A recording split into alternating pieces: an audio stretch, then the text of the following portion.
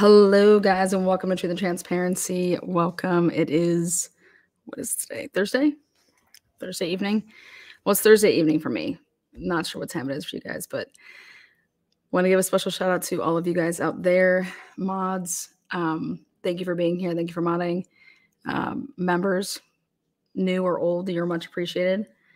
And all of you guys subscribers. So thank you guys for being here. This is one of three lives. I'm going to jump right into it.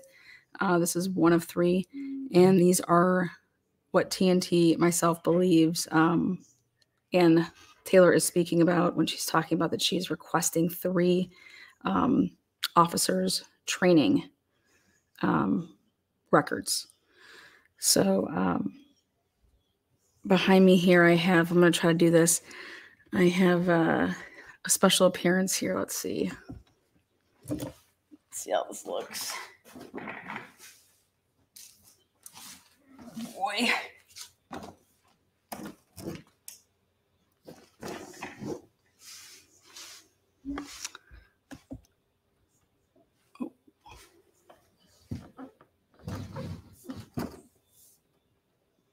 Let's try something here. Oh, yeah. Oh, yeah. We got some of this going on today. So.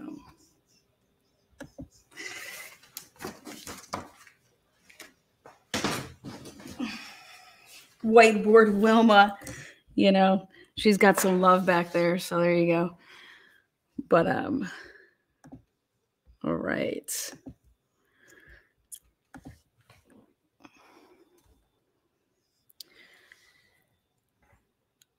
Also, I may throw a couple things up on the screen with Hector. So, just going to do my thing.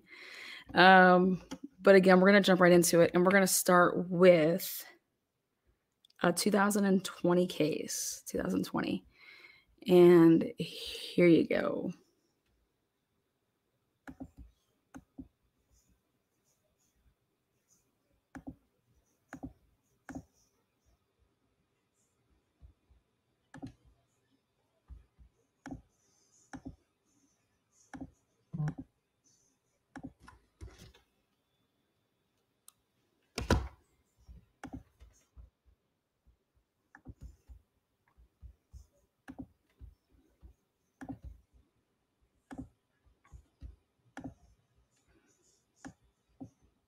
Well, a North Idaho man accused of shooting and killing a fellow chiropractor suffered a brain injury when he was arrested last week, and that's according to his lawyer.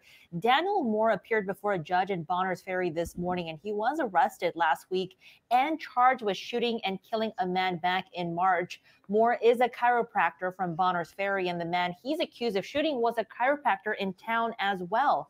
Authorities haven't said why they believe Moore killed the man, but court documents say the victim was shot in his back through a window. The man died in his office, and this morning, Moore's lawyer expressed concerns that he was questioned by police after that brain injury. A judge then granted a request for Moore to be transported to a local hospital to receive an evaluation.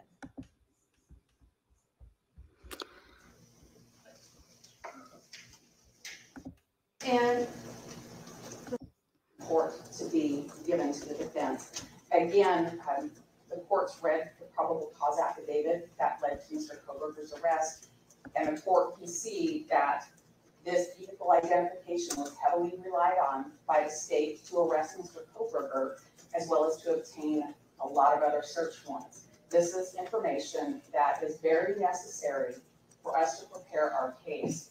I don't think Mr. Thompson and Ms. Jennings are withholding anything. I think they don't have it, but I think we need a court order with a deadline so that we can get that. As the court is aware, the state has a duty to provide discovery to the defense.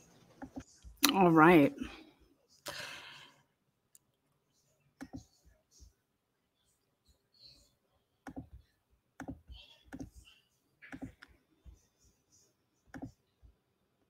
All right, so what you guys saw right there before I clicked over to Anne really quick is 2020. There was a chiropractor that was shot at his office. Dr. Drake. What I'm going to show you guys here is I'm going to show you what transpired in 2020 to feature ISP Detective Tolleson. Tolleson was hired by ISP in 2007. Tolleson came from Oakland, California.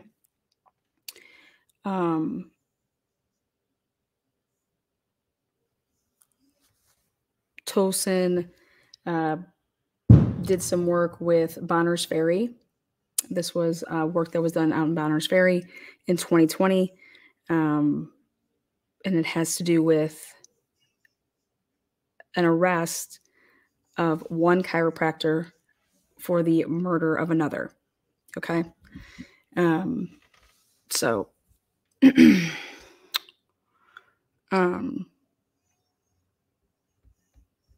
going to zoom in here for you. Again, Tolleson was involved in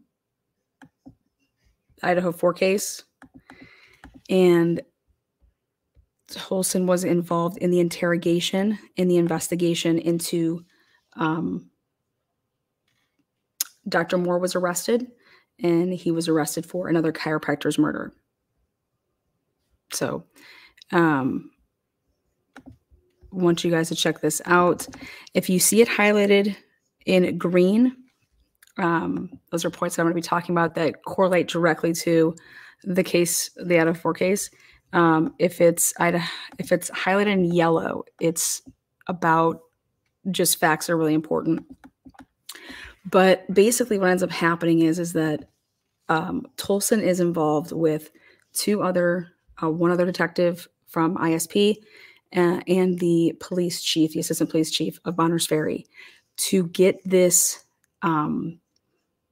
this other doctor, Dr. Moore, to false confess after asking for a lawyer multiple times. But not only that, they messed up timestamps of surveillance cameras to do with a white truck that they fudge in reports to make it seem like it's this guy's vehicle. So let's go ahead and take a look at exactly Tolleson's tactics and what they used and how they obtained the arrest of somebody that they flat out knew did not do this murder. But why not just go get the right person? This murder is still unsolved today, by the way. So here we go. Now, Dr. Moore and his wife were prominent figures in the community. He, like I said, had a very successful chiropractic business. His wife, nurse practitioner, and she was involved with the community. These two people, their lives were turned upside down based on Tolleson's and two other officers' antics.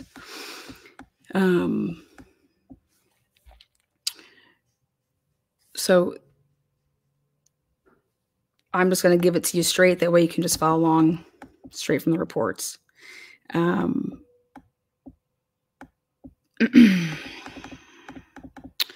Dr. Moore's false confession and his arrest and detention following the wrongfully brought and pursued murder charges were the direct result of egregious misconduct by defendant officers of the Bonners Ferry Police Department and the Idaho State Police. These officers deliberately denied Dr. Moore his constitutionally secured rights by ignoring his multiple requests for the assistance of counsel, threatening first-degree murder charges if he didn't confess, and using other abusive, overreaching, and coercive techniques to extract a false confession. The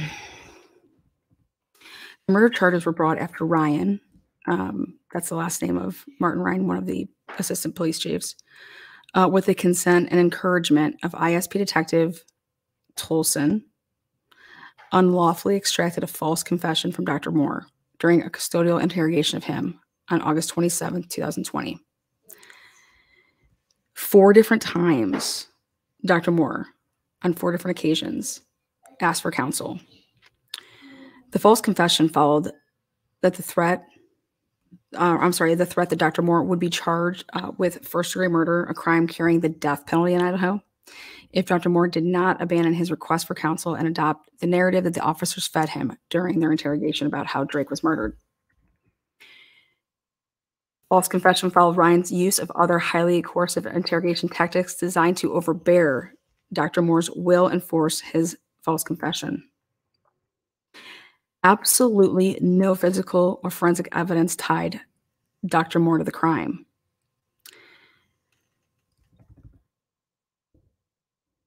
Let's check it out.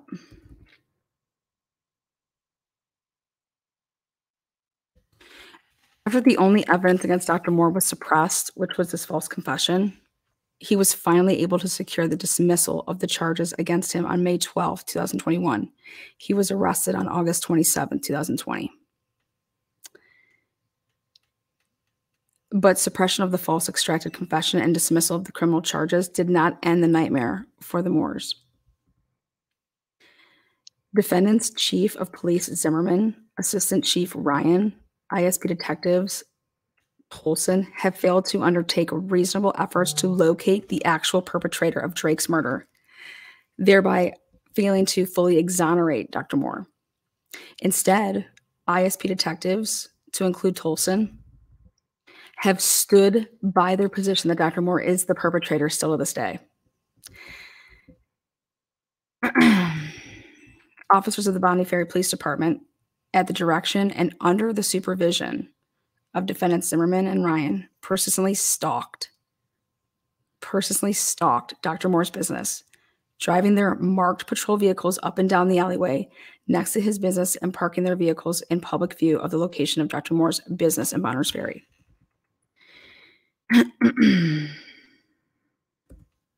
They still have all of his crap, by the way. Everything that they took. Now, let's get into the events, into what happened. So, at all times relevant here to defendant Gary Tolleson was employed as a detective with ISP and an agent of the Bonners Ferry Police Department acting under color of law.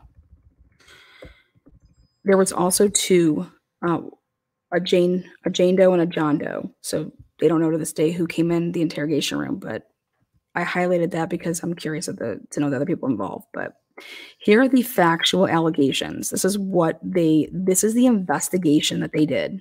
And you need to see the parallels, okay, of what has gone on in the Idaho4 case. And I need you guys to listen to what Ann Taylor talked about, which was these officers training. They said that they had, they were certified and trained in like trauma, and I'm going to get into that to wrap everything up. But these were officers that she's requesting that played crucial roles in this case. They made decisions on how an investigation would go. Why go this way? Why not go that way? Wait till you see the parallels of what just took place. I mean, this guy's is just a couple years ago. Is Dr. Moore in jail? Thank God, no, he's not, by the way. Someone asked that. So,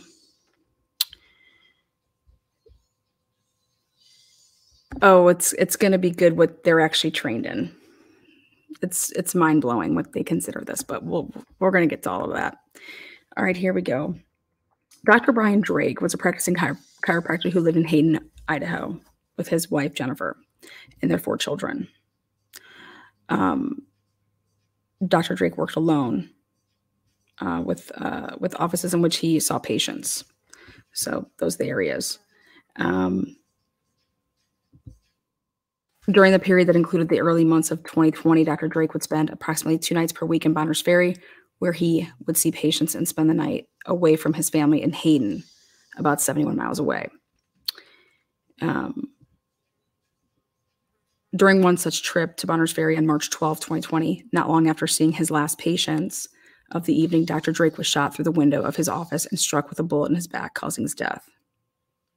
Dr. Drake's office was situated approximately 16 feet from a building to the southwest known as the Far North Coffee Lodge.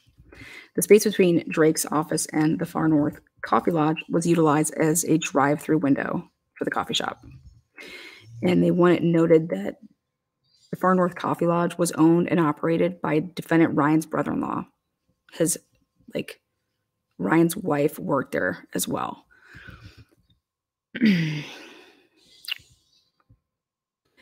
Dr. Drake saw his last patient on March 12th, around 7:17 p.m. The timestamps from Dr. Drake and his wife's telephone conversation made by Drake after his patients left established that Drake was shot at approximately 7:26 p.m. They had 2 eyewitnesses. They would report seeing a 2-toned white and tan Ford-style pickup truck near Drake's office building when they were leaving. Okay. Dr. Moore's vehicle at the time of Drake's shooting death. Now, this is highlighted in green because this is a parallel, very, very of the case, the Idaho4 case. So Dr. Moore's vehicle at the time of Drake's shooting death was an all-white 4-door 2019 Toyota Tundra. In his sworn affidavits for probable cause to search Dr. Moore's residence, storage unit, business, and vehicles, and also to establish probable cause to charge him with second-degree murder, Van Leuven would not accurately describe the patient's description.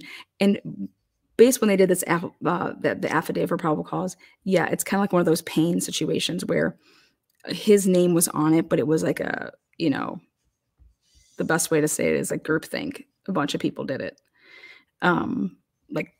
helped in this probable cause, just same way as the Idaho4 case. But Van Leuven would not accurately describe the patient's description of the pickup truck as a 2-tone white and tan Ford-style pickup truck. Instead, Van Leuven described it as simply a white, large pickup truck, so that the description would match the description of Dr. Moore's all-white Toyota Tundra pickup truck. It should be noted right here, the eyewitnesses described a running man and do not identify Moore in a lineup, okay? And eyewitnesses named Funderburg, Isaac and his wife. Damn fly, I'm going to Miyagi that thing. They were outside, Funderburg was outside his apartment at Bonners Ferry when he reported by 911. Hold on 1 second.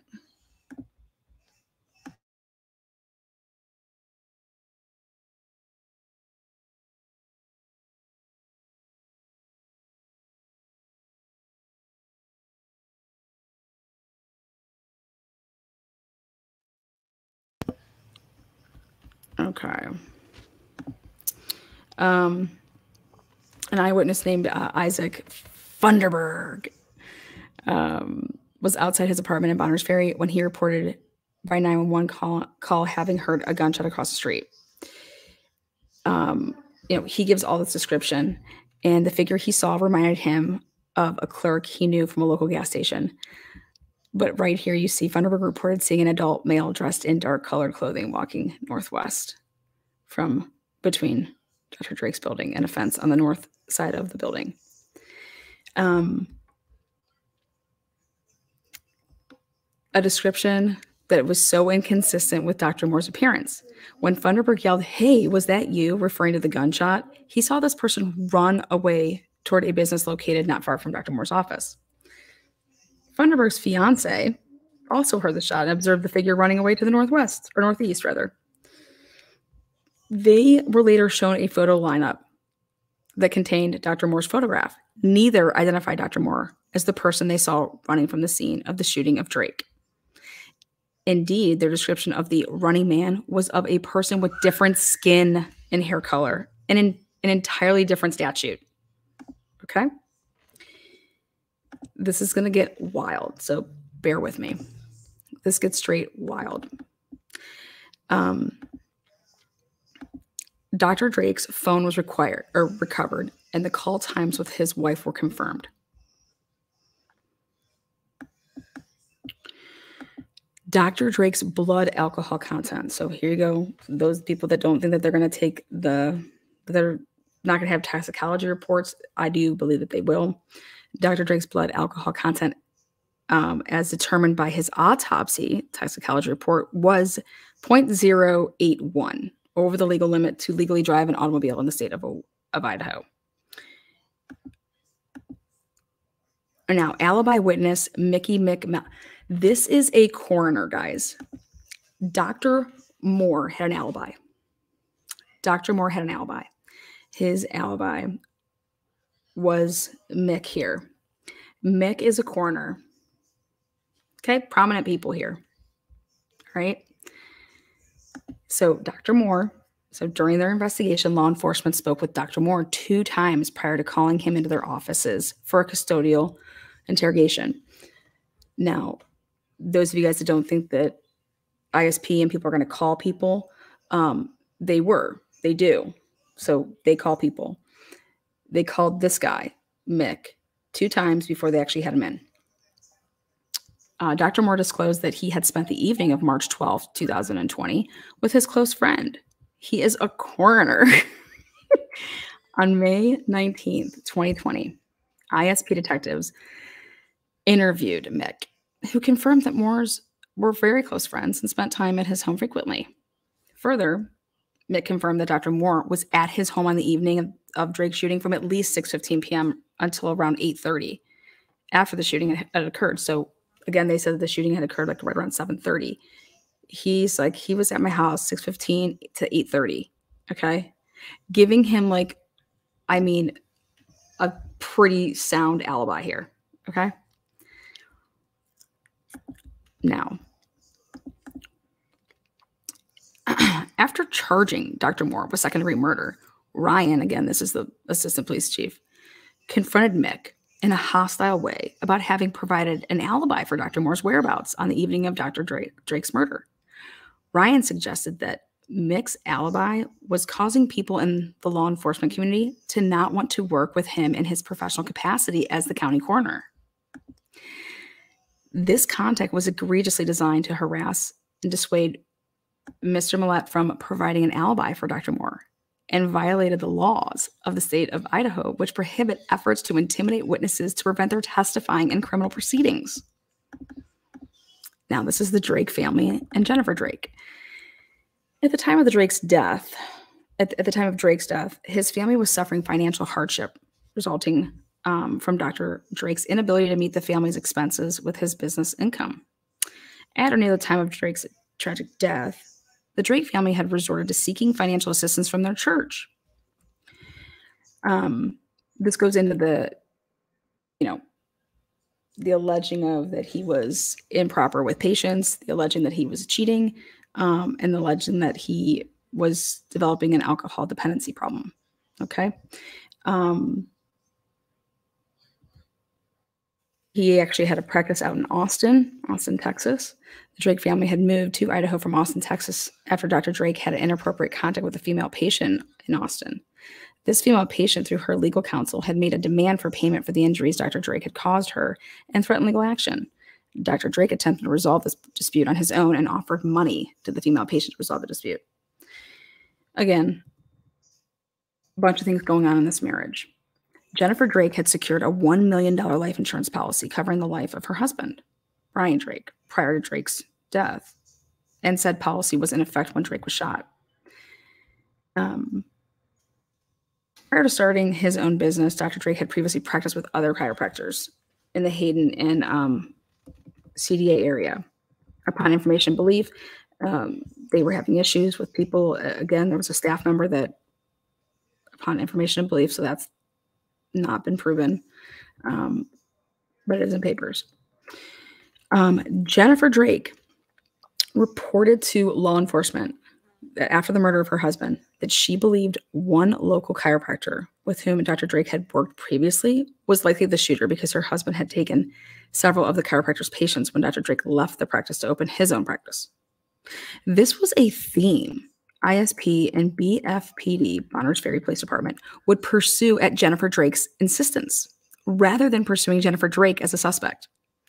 Notwithstanding the potential for Jennifer Drake's involvement in the death of her husband, law enforcement failed to completely investigate her as a suspect. Rather than competently investigating Jennifer Drake as a potential suspect in her husband's death, defendants provided her details of the investigation, including engaging in regular text messaging with her and following the leads she proposed they follow, including the lead that the person who killed her husband was likely another chiropractor who lost patients and business to her husband. They were texting with her.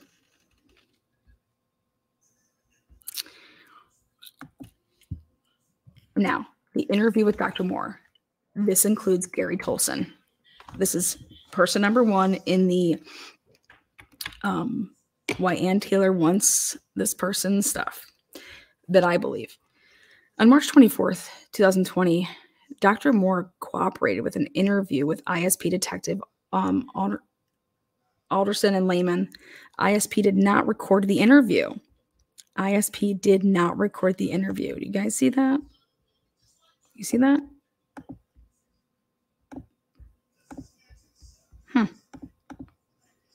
Moore offered his full cooperation and denied any involvement with Dr. Drake or the crime they were investigating related to his death. Now, this is where on May 6th, so this happens on March 12th, now we're to May 6th, and they met with Dr. Moore at Moore's office again to ask him questions. At this interview, like the one before, Dr. Moore denied having ever met Drake, and denied having anything to do with his murder, denied ever meeting him, okay? This second visit by law enforcement focused on a gas leak. You guys, I can't even make this. The second visit by law enforcement focused on a gas leak that had occurred at Dr. Moore's office on Sunday, March 15th, 2020, that had rendered him unconscious. After Dr. Moore truthfully described the gas leak incident, Van Leuven and other law enforcement officers developed the unfounded theory that Dr. Moore had attempted suicide from his overwhelming sense of moral distress over having killed fellow chiropractor Drake. Oh my God, this is insanity. I read this like, what the I was like, am I reading this right? Officers would later learn that members of Dr. Moore's staff had suffered headaches and complained of gas smell near the time of the gas leak that Dr. Moore had described, consistent with Dr. Moore's description of the event. Officers also learned during their May 6, 2020 questioning of Dr. Moore that he had suffered a leg injury that had rendered him incapable of running long before the murder of Drake. Surveillance footage. During law enforcement's investigation into Dr. Drake's death, they compiled what they purported to be surveillance footage showing the whereabouts of Dr. Moore's white Toyota Tundra on the evening of Drake's murder. This is exactly what they're doing now. Okay? Let's go ahead and highlight that. Yeah, green. It's green for a reason. Again, during law enforcement's investigation into Dr. Drake's death, they compiled what they purported to be surveillance footage showing the whereabouts of Dr. Moore's white Toyota Tundra on the evening of Drake's murder. Van Leuven swore in an affidavit that the footage showed Dr. Moore driving his Toyota Tundra near the area of Dr. Dre's shooting on the night of the shooting and in the same time frame as the shooting. However, none of this footage is accurately time-stamped. I want to remind everybody of something. The weekend of the murders, the weekend before that was it was daylight savings. You had to toss your clocks. You fall back, you spring forward. So you would fall back. And I seen it in the Sheldon Jeter Jr. case. I've seen it in local stuff that if some of the stuff, if it's not, auto switched or whatever on people's Ring cameras and things like that, you could be looking at someone's camera and it's say 4:15, but it's because they forgot to take it back. So it's really 3:15. So, I think that it's still 100% in play that depending on what cameras they're looking at, are these even the accurate timestamps based on the weekend before and it being, daylight savings. But here, that's not even an issue. Check this out. However, none of this footage is accurately timestamped. None of this footage shows Dr. Moore driving the white truck depicted in the photos. Exactly the same as with Brian. None of this footage shows Dr. Moore driving. None of the footage that they have show Brian driving. None of the surveillance footage depicts a license plate of a vehicle which belongs to Dr. Moore. You guys cannot, this language is just insanity.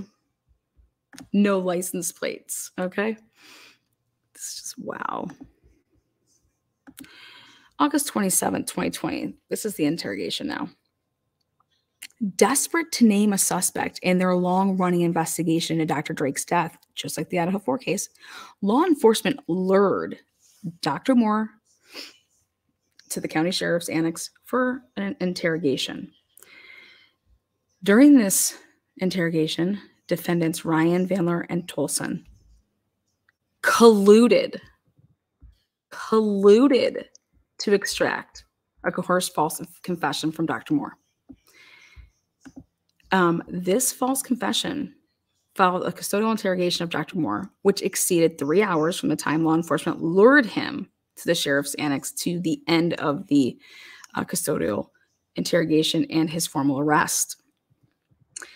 This interrogation was continued by law enforcement despite Dr. Moore's repeated requests for counsel, first made just 15 minutes into the interview, and repeated at least 3 additional times during the course of the interrogation.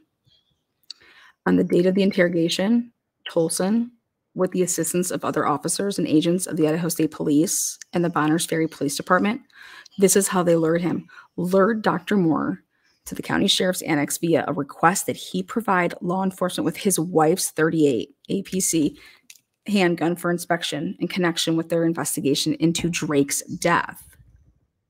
Law enforcement was well aware that this firearm was not involved in Dr. Drake's death. After a brief wait at the sheriff's annex, Dr. Moore was confronted by multiple law enforcement officers, some in uniform, who instructed him to empty his pockets. Law enforcement then frisked Dr. Moore and explained that they were taking him to a secure area, requiring them to check for weapons.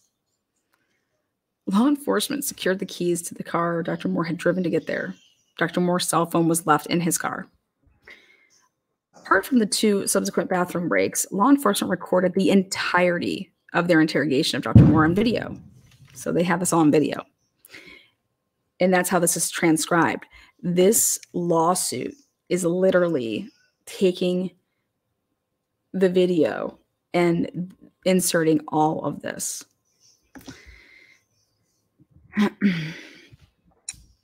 Dr. Moore, less than 5 minutes into the interrogation, Dr. Moore, of his interrogation, Van Leuven informs Dr. Moore that he is a suspect of killing Dr. Drake and attempting suicide via gas poisoning due to his sense of guilt. Oh my God.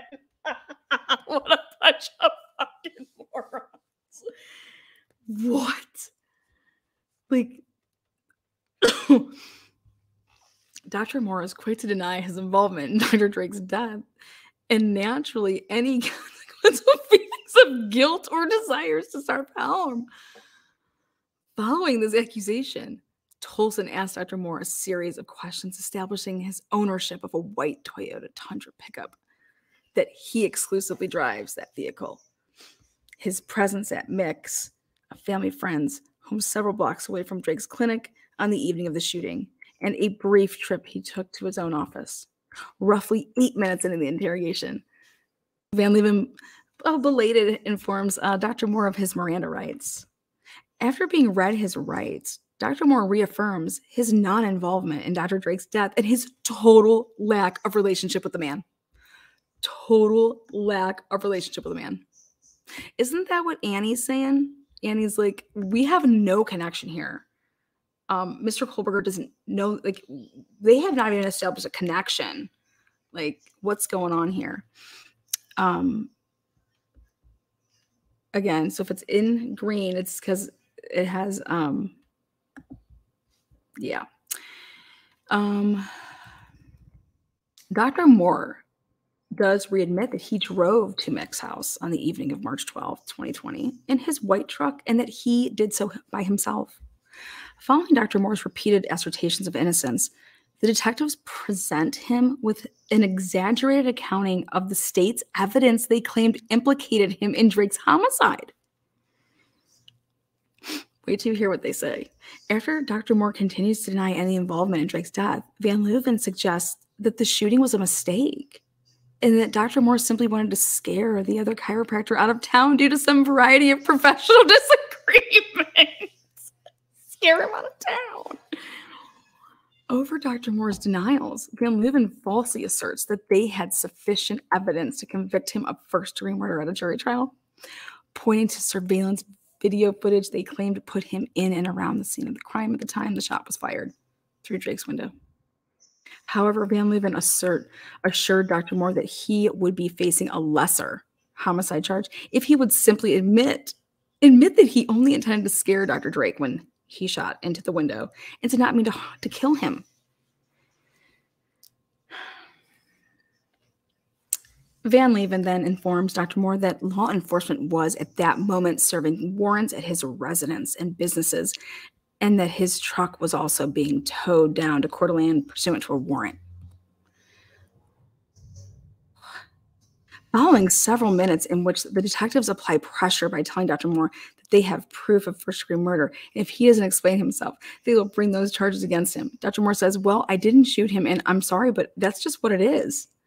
Dr. Moore then raises both of his palms facing the detective in a stop gesture and says, "So I guess if you're going to do that, i.e. charge him with murder, then I need to get an attorney. I need to get an attorney." The clarity and lack of ambiguity in this assertion of his right to counsel is well understood by both Tolleson and Van Leuven, because the detectives sigh in obvious displeasure at the required termination of their interrogation. They gather their things, they stand up, and they leave the room, super pissed. While leaving the interrogation room, Van Leuven asks Dr. Moore if he has a cell phone on his person. Dr. Moore responds in the negative and states that it's in his vehicle before exiting the room. They instruct Moore to sit tight and indicate they'll be right back. Law enforcement did not come right back. While Dr. Moore sat isolated in the secure room at the sheriff's annex, he was not supplied with a phone call to an attorney, nor any means of communicating with the outside world. Dr. Moore sat in the room for approximately 45 minutes with no contact from anyone. While Dr. Moore sat in the interrogation room, Van Leuven and Tolleson met with Ryan, the assistant police chief, who had been monitoring the interrogation of Dr. Moore. During this period of Dr. Moore's isolation, Tolleson, Van Leuven, and Ryan decided that what Dr. Moore said was somehow unclear and that the interrogation would continue. Oh my God. This is insane. Again, Tolleson is the ISP, Gary Tolleson, ISP. He sat in on the autopsies of the Idaho4. He was involved in interviewing, making decisions. They decided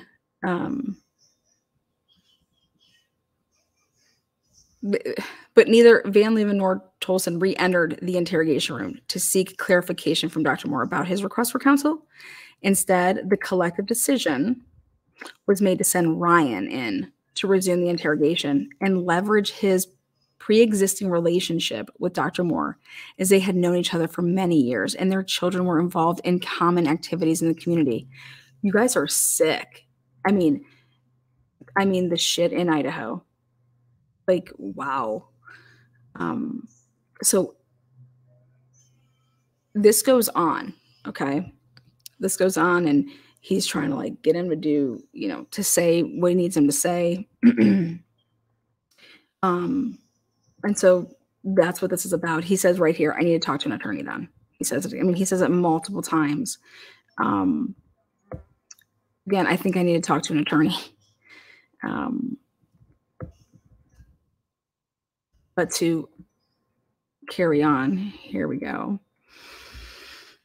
Ryan promises Dr. Moore that he won't be charged with first-degree murder if only he makes a statement. But I promise you this, if you do, I promise you, I'll go talk to him about what booking we're looking at. I promise you that, and it won't be first-degree murder. I can guarantee it. At this point, an unknown law enforcement officer knocks on the door, prompting Ryan to exit the interrogation room. That's one of the John Does. Again, going back and forth. And this is all tactics that are like, they're gaslighting him. I mean, he's asked for his lawyer at this point 3 or 4 times.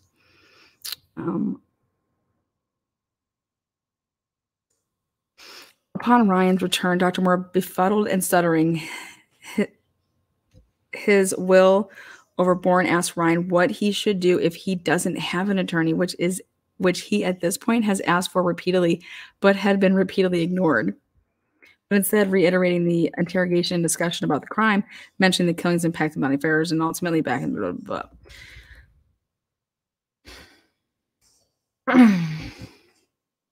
Again, this is how much it goes back and forth because this person, the lawyer is, they documented everything based on timestamps of this interrogation.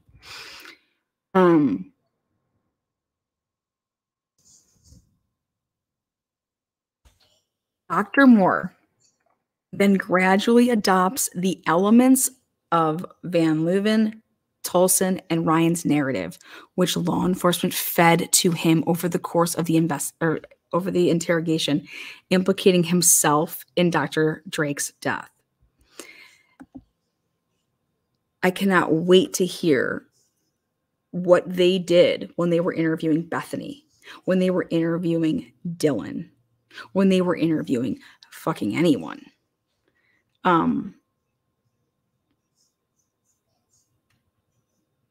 Yeah, Ryan tells him an attorney won't help him too. Yeah, that does come out. Following Dr. Moore's coarse false confession, law enforcement booked him into the county jail on charges of murder in the 2nd degree on August 27th, 2020. Dr. Moore's arrest, and subsequent imprisonment were the direct result of the unlawful extraction of a false confession by defendants Ryan, Van Leuven, and Tolleson. Again, Gary Tolleson is, we believe, one of the people that she wants training records for. So what ends up happening, and I'm going to show it here, is, of course, they arrest this man, this innocent man. They arrest him. And then they go, the ISP and, Police Chief Bonnersberry, they go and they hit the media. And they tell the media, because I'll read what they did, but I'll read it from here first. By August 29th, 2020, law enforcement broadcast Dr. Moore's arrest and name him the perpetrator of the murder of Dr. Drake. ISP told the local press that they had uncovered compelling evidence implicating Moore, as well as a potential motive for the shooting.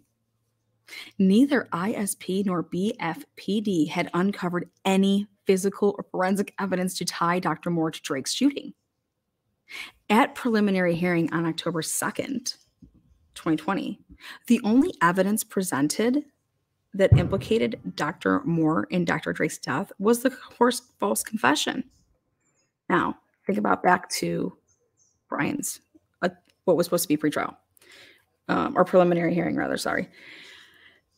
In granting Dr. Moore's motion to suppress his confession, the district court found in its February 12, 2021 memorandum decision and ordering granting motion to suppress that Moore's will was overborne by the badgering and overreaching of police, such that his waiver of his Miranda rights to counsel was not made knowingly, voluntarily, and intelligently.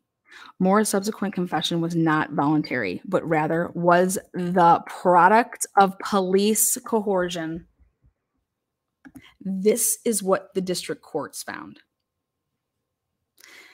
The district courts found. That's what they ruled. Now, notwithstanding the loss of their only hope of prevailing on a second-degree murder charge, law enforcement persisted with their persecution of Moore and did not propose dismissal. After Dr. Moore was forced to file his own motion to dismiss the charges, the district court found that, quote unquote, the only evidence the state presented, the only evidence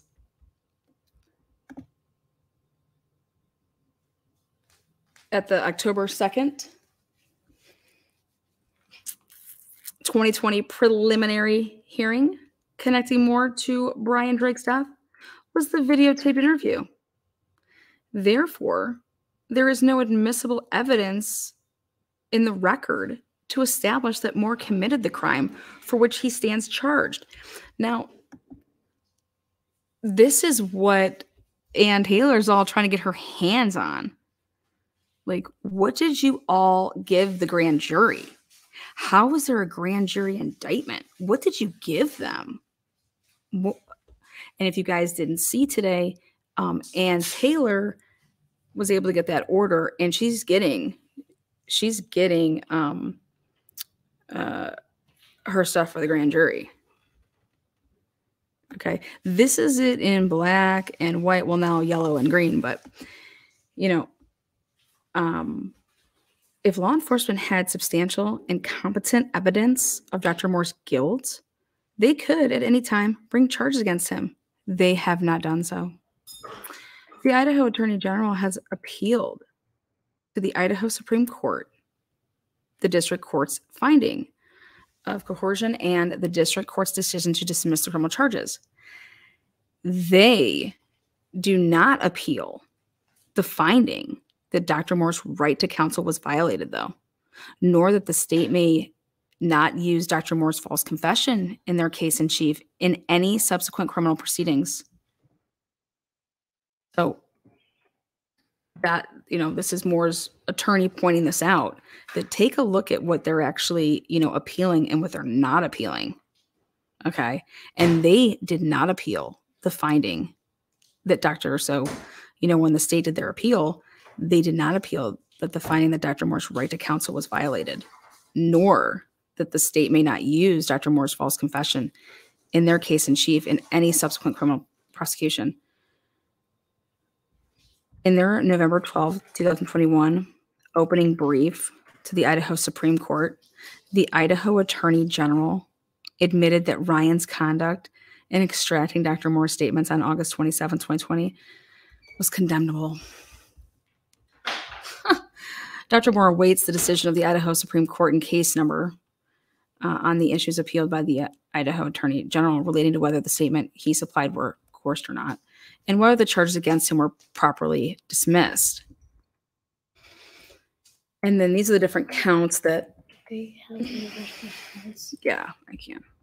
These are the different counts that's up for.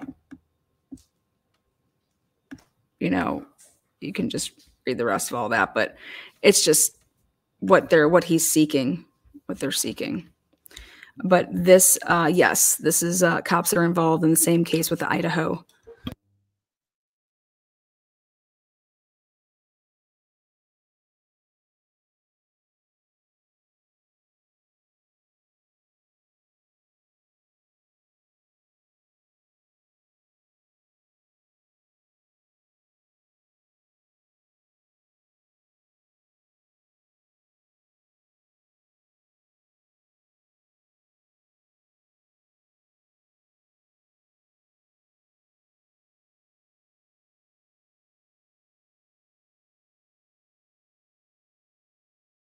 Let's take a look at something. Were these cops reprimanded? Oh, guess what's going on right now?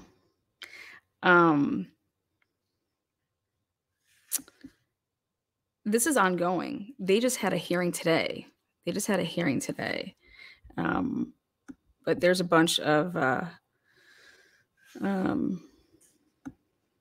there's a bunch going on. But what now I'm going to talk about is this training. Okay, this training. And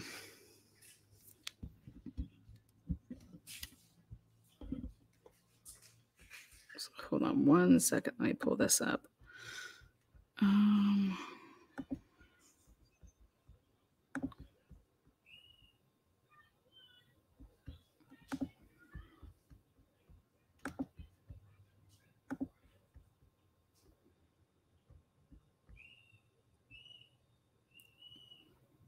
Oh yeah, these officers are getting sued out of their asses, by the way.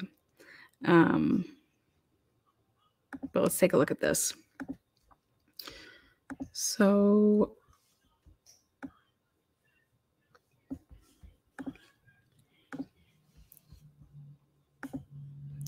this is just crazy to me. And this, if people are okay with this, hey, I could just tell you this: I would never live in Idaho. Arrest made in chiropractor murder. Look at this guy, Daniel Moore. All family chiropractic. Look at this. Bonners Ferry, a local chiropractor, was arrested late Thursday afternoon in the fatal March shooting of another chiropractor with ties to Bonners Ferry and Hayden. Daniel L. Moore, 63 of Bonners Ferry, was charged with second-degree murder in connection to the death of Dr. Brian Drake, 45. Detectives made the arrest following an investigation involving multiple agencies. Okay. And several tips from the community. Oh my God. I'm sorry. I just can't, you guys. This is wild. This is all lies. This is all lies. This is sick. They ruined this man's life. They ruined his life. Detectives made the arrest following an investigation involving multiple agencies and several tips from the community. Idaho State Police said in a press release Friday announcing the arrest. Moore was arraigned on the charges Friday. He is in custody. ISP officials said detectives worked closely with the prosecutor's office and uncovered compelling evidence, as well as a potential motive for the shooting. Oh my gosh, to avoid potential interference with the case. That information is not being released at this time or never, because it is done.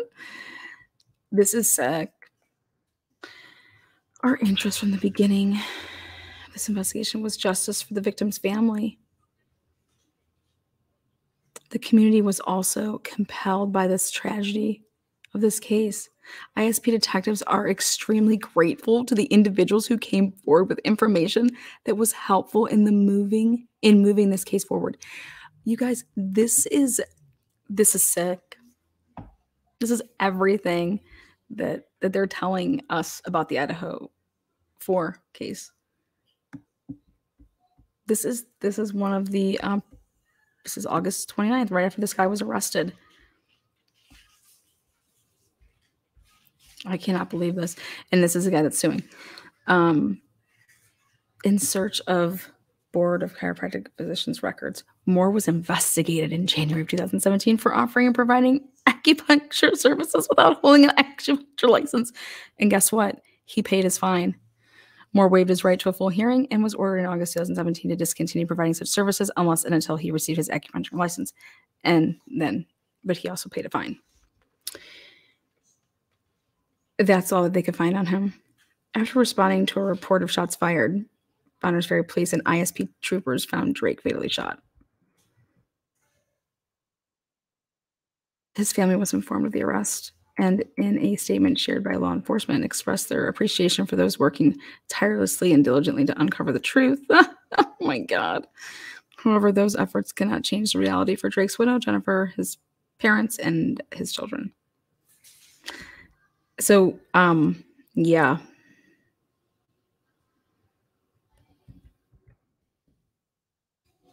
Unbelievable.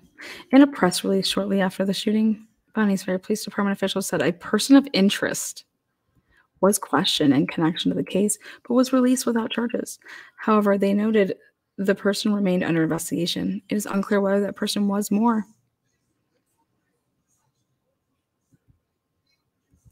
ISP detectives assumed the lead in the investigation in early April at the request of BFPD. The two agencies have worked closely together throughout the investigation.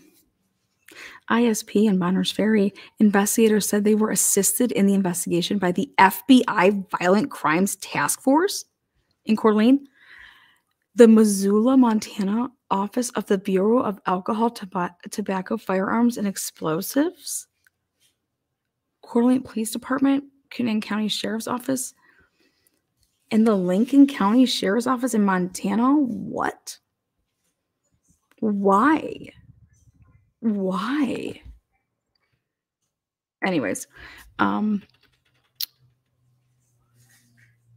this is the work of the people that are involved in this case and that made the decisions to how they got to Brian Kohlberger. How did they get to Moore? Unfucking believable. And this is why, number one, ding, ding, ding, Gary Tolleson, ISP Detective, is my number one. Hired in 2007, came from Oakland, California. He resides in a very pretty home, making upwards of over almost $50 an hour. In 2009, though, Idaho began doing a CCT program. Let's take a look. This is your crisis call training. Crisis call training. Yeah. CCT program. Let's take a look at this CCT program. And this is what one of the officers says that they're trained in. And this is like for trauma and to communicate with trauma people. What? No. Let's take a look at really what CCT is.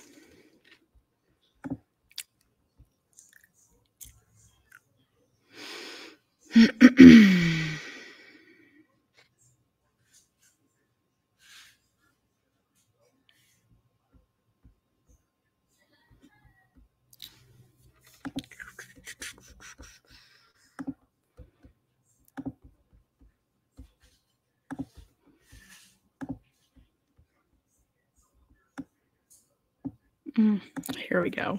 Oh my God. All righty. Take a look at this, guys.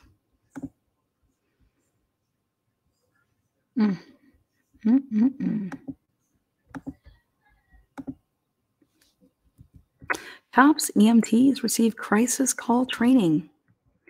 2009, March 21st, 2009. Okay. 30 North Idaho law enforcement and emergency medical personnel are better equipped to handle mental health crisis calls. Oh my God. Mental health crisis calls after successfully completing a recent 40-hour crisis intervention training course. Again, this is just all voluntary. The week-long voluntary training program hosted by the Bonner County Sheriff's Office was held at the VFW Hall. I usually go there for dollar drinks in Sandpoint, and also included multiple presentations in Coeur d'Alene. Law enforcement at all levels and experience from the 5 northern counties interacted with the judicial system, mental health professionals, hospital staff, family members, and consumers of mental health services.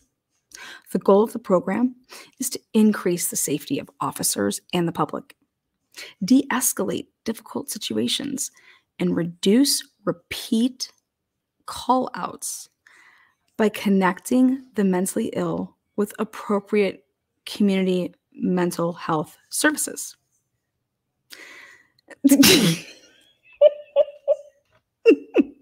I just can't.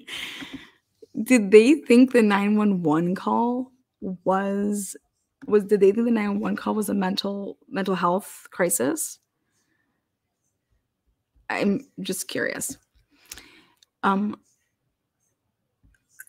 The first 2 days of the program introduced officers to clinical disorders, medications, local and state hospital facilities, and staff.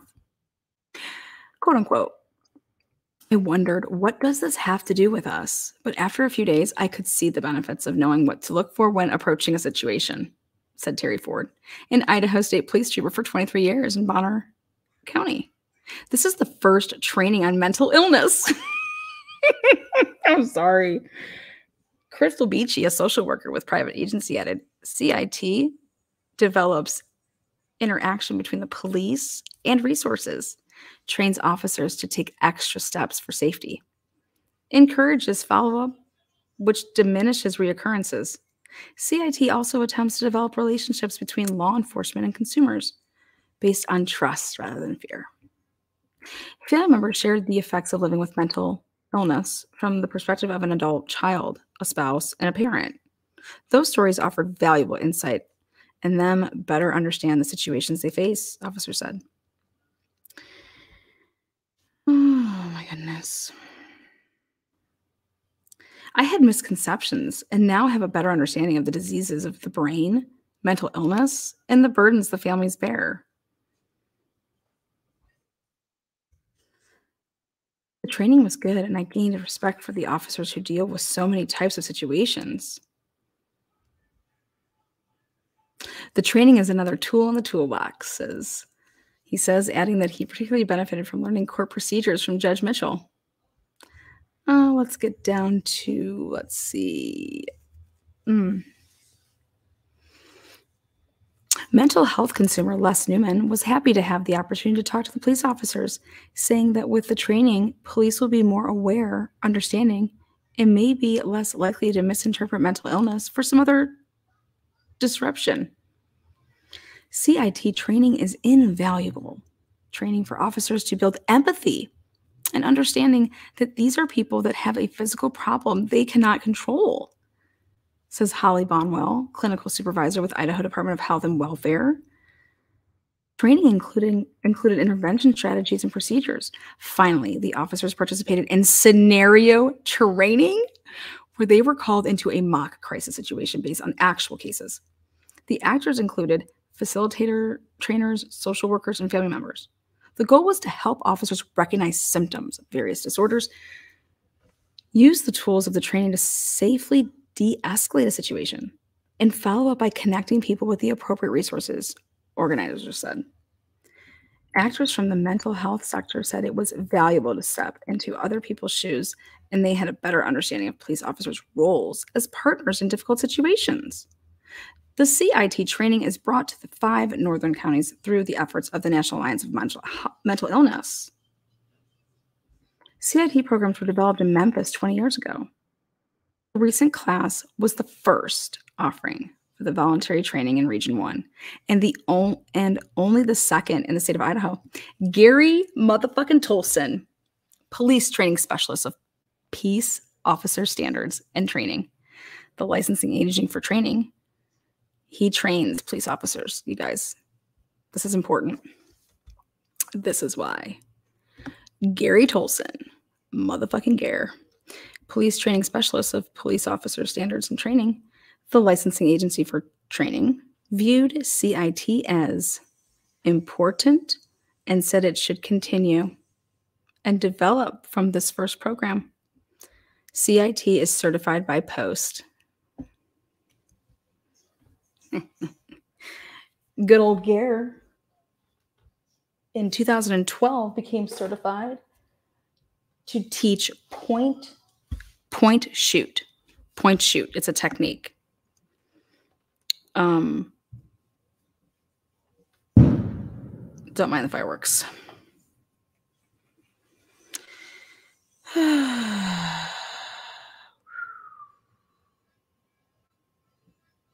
This is insane. So let me get this straight. CIT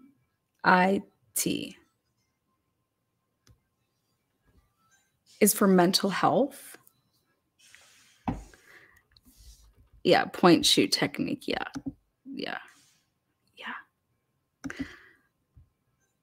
Fireworks for you again. Every day, man. My neighbors just are like, Lana, you the shit. um,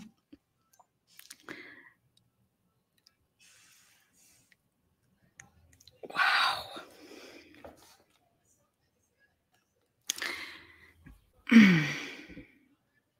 Let me tell you something else that happens with this. What I believe, if they initiate once it becomes like a homicide like that, they initiate like troop teams that they're putting. It's automatically like it's ready to go if when a situation arises like the Idaho4 case. So I believe that when the call came back out about that, it's this is actually not a unconscious person. This is 4 homicides. That would have kicked in a team that would have been responding. Very similar to what they do in Pennsylvania when a team is responding.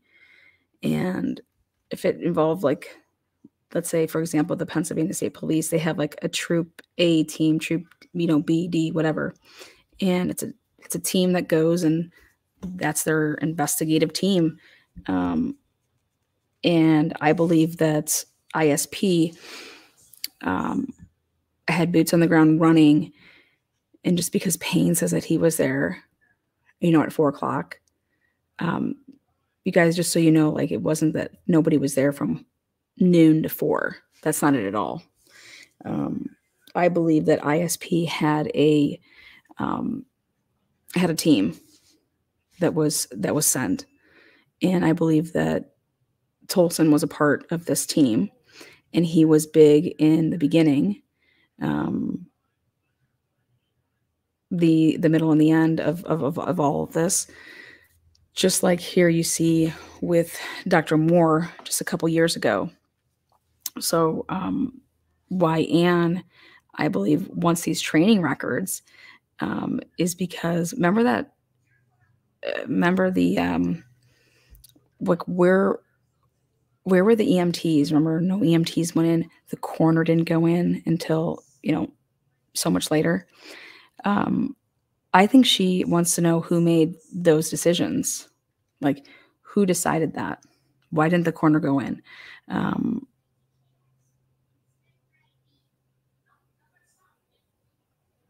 How did you know that nobody, needed any assistance? And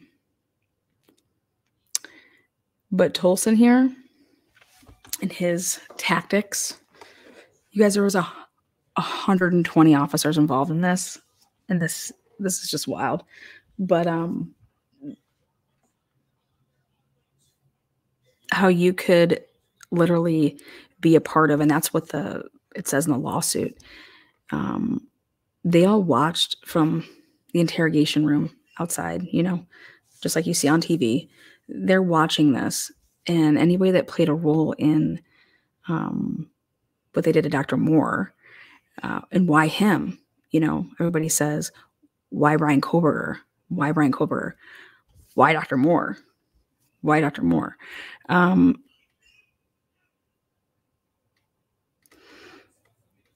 How about the better question is why do these people have jobs? I'm sorry, but like, one time doing this is one time too many. Like, Dr. Moore had nothing on him. No, nothing. He's 61 years old. 61 years old. You think he just did a drive-by and took out some 45-year-old, buff built, like, thinks he's probably like a Playboy bunny, They didn't even know each other. Now, mind you, this happened in March. Okay, March. The shooting was March. August 27th, arresting him. Yeah, and I'm just about to get into that. And just to think that Idaho, wait till you see how you're budgeting your money. You're going to be at a $1.4 billion surplus here at the end of the year. $1.4 billion surplus. Idaho. is going to be at. And you have Chief Fry just as recently as yesterday or the day, what was it? It's been since the homicides this spring, March till present day. You have police officers and police chiefs and detectives and whoever else is speaking out. And I'm going to show you the stats here. They are canceling police academies, saying that they can't afford them because it's too expensive. They don't have the funding. And I'm like, what the fuck? That they budget stuff for like the academy and for this post training, like I think it's $1 million a year. And they only gave them like 500,000. I'm going to pull it all up here, but it is damn insanity. That they're saying that they don't have this budgeting. They're going to be at a $1.4 billion surplus. So, like, what if I lived in Idaho and I saw this shit going on? Your state police go everywhere. You know, your state police aren't just in Moscow or whatever. Even they go where the help is needed. They've already asked for more money. Well, this has to do with just in general. Like, for example,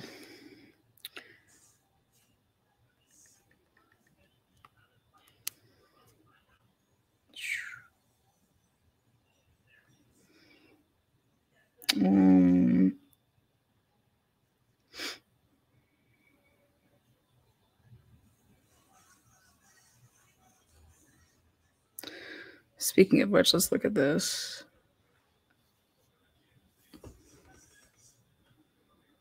There was a video motion hearing set today, 6/28/2023 at 11 a.m. So I'm going to get the results of that. This is for Mr. Moore. I'm trying to get the Gary Tolson's comments on all of this and an emotion that he filed with that case. It's been going on since 2022. They're in a lot of water.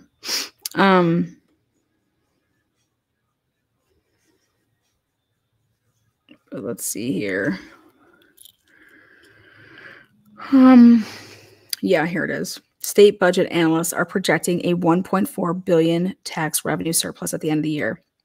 And I call bullshit. For the costs have gone up ridiculously for us. Idaho Post cancels police academies slated for the early 2023.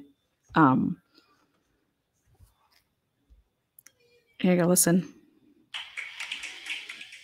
Bunch of idiots. It's a civil suit now. Yeah, it is a civil suit.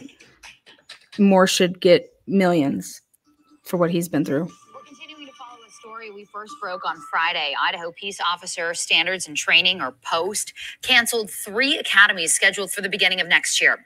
I sat down with POST Administrator Brad Johnson earlier today. He blames record inflation. In a message to Idaho law enforcement leaders last week, Johnson said they can't afford to hold 3 of their 17 academies next year. They canceled basic patrol, detention, and emergency communications academies. New officers have to go through POST or a POST-certified academy within the first year on the job. While a handful of large agencies have their own in-house academies like the Ada County Sheriff's Office, Boise Police, this hurts most Idaho agencies, which rely on POST to get new officers trained up and ready to go. Several chiefs and sheriffs told us last week they had new hires signed up, and so they're frustrated with these cancellations coming amid a law enforcement officer shortage, which we've covered here. This also comes after POST fought for the legislature to give them another $800,000 a year from the state's liquor fund, on top of their $4 to $5 million yearly budget. But Johnson says the cost of running these courses is now greater than the money coming in, and they acted as quickly as they could. That was intended to keep pace with that shortage that we'd had year after year, and it should have. Except that costs have gone up ridiculously for us, and it's far more than we can afford within that revenue stream at this point. It's just a matter of us working more with the legislature and with the governor's office, and hopefully identifying the proper amount of funding that we need to meet our mission. Johnson says they're getting the 64 impacted officers into their other academies later next year. They're going to do that as soon as possible. Post Council is also extending the deadline for officers to get certified beyond. Yep. This was published October 21st, 2022. Just about 3 weeks before the murders. Good old Gare.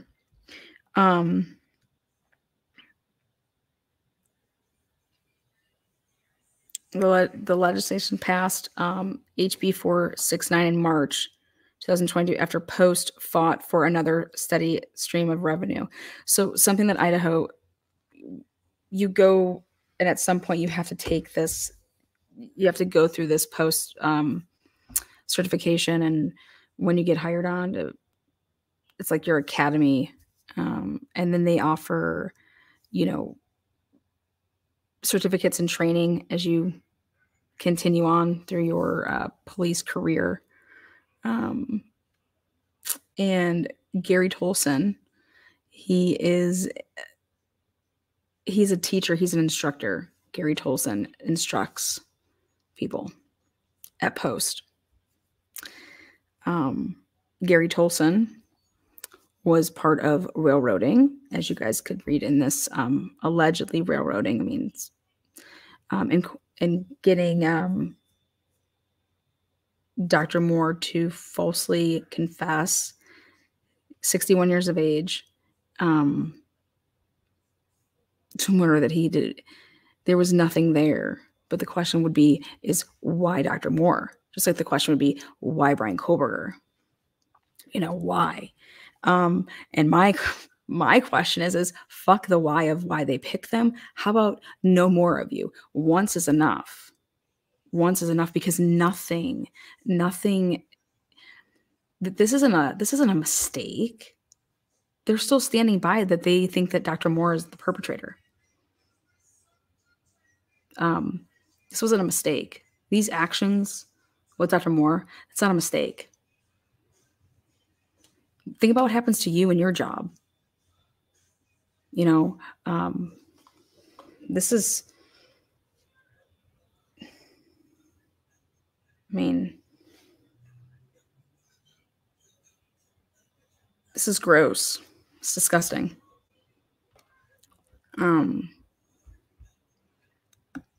So,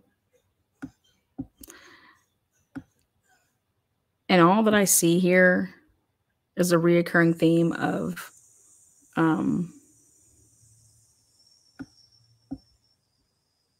greed and money. The more, if things are happening, then what happened from this tragedy? Well, $1 million was donated. Money. But to hear that you don't have any money, but yet there's going to be a $1.4 billion, surplus in Idaho for the budgets with law enforcement, and that's just a flat out lie. So pay attention to, if you live in Idaho, you just continue to get lied to.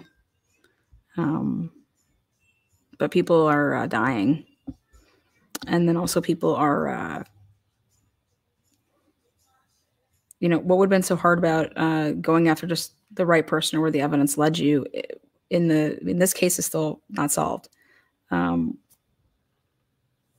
murder of Dr. Drake. It's just,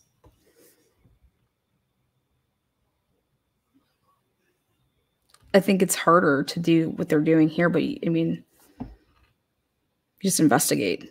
This isn't a total like, oh my gosh, he's not the guy. And where's anybody apologizing? You should expect to type in the name Dr. Moore Bonner's Ferry and be able to see a whole bunch of stuff. No, you don't see anything like that. You don't see, you can't find anything on this. It's very, very hard to find. So, moral of that story is that if you think that Idaho is going to come out and say we made a mistake with Brian Kohlberger, that ain't happening. They aren't doing it for the 61-year-old man that they wrongfully accused and got to confess.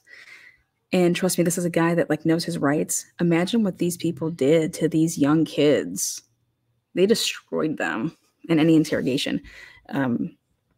Like, give us your DNA, give us your phones, do this, and then you're going to go down. I can only imagine what those interviews were like. Those interrogations were like. So, but here, Gary Tolleson, this is how he operates. And you'd be a fool if you think that he just did that one time. So, my thoughts and prayers go out to the family of Dr. Drakes. You know, there's no justice there. I don't think that there ever will be. And that's horrible. And Dr. Moore's family. Can you imagine giving your life, doing things all the right way and about to go and retire, and then this happens to you? You guys saw that beginning video, and if you haven't, go back and watch it. But how you could do that to, you know, an older person is just, that's like old people and babies and children you don't mess with.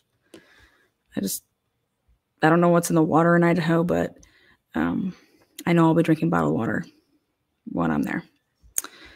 So, yep, Gary Tolleson, number one.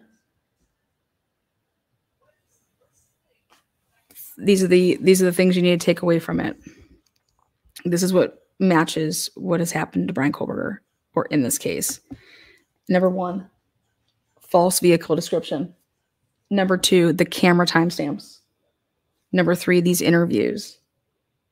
Number four, false statements, getting people to say false things. And it's not just a false confession, it's a false anything. It'd be the description of who you saw, Dylan, Bethany, all of that. The tips, oh my God, them saying that they went through all these tips and the public helped them with tips. There's no tips. You guys saw what the people were saying. They went the opposite way of what the tips were saying, of what the eyewitnesses were saying. For heaven's sakes, Mr. Moore had the alibi of a coroner in the county. Okay.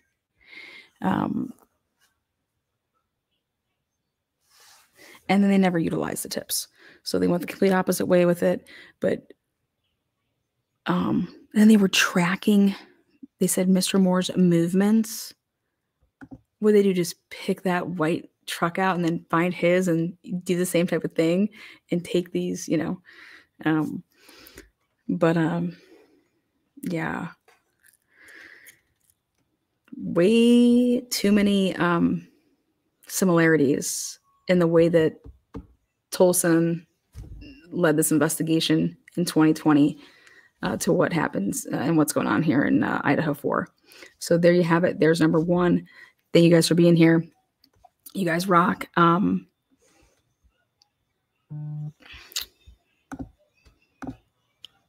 sending you some love in for being on time. Oh, thank you so much.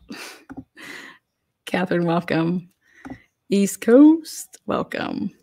Elizabeth, thank you so much for the super sticker.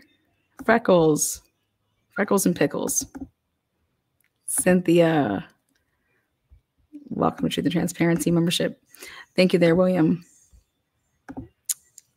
Got that badge going. Wanda, thank you so much. Super sticker. Joe, thank you for the super sticker. Why is Kohlberger and his defense being mistreated by the state in such a breaking news? Kohlberger is actually black. None of that's true. But yeah, in case you didn't know, a new document came out. Documents. Ann Taylor got her order. She's getting grand jury stuff. So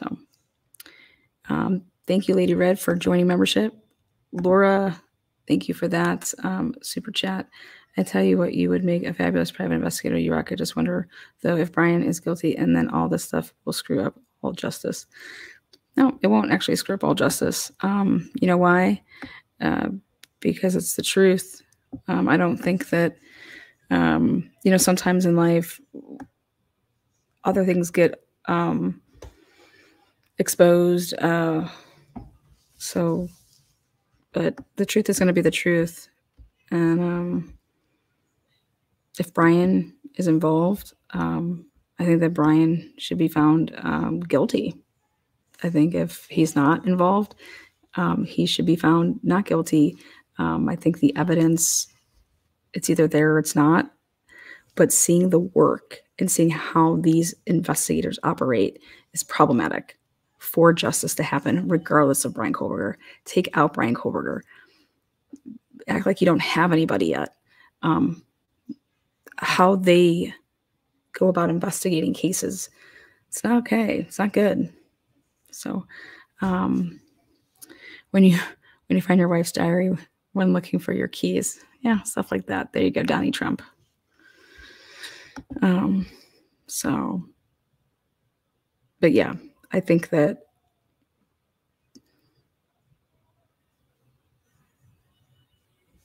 we got 2 more officers to talk about, and we will do that here in the next couple of days.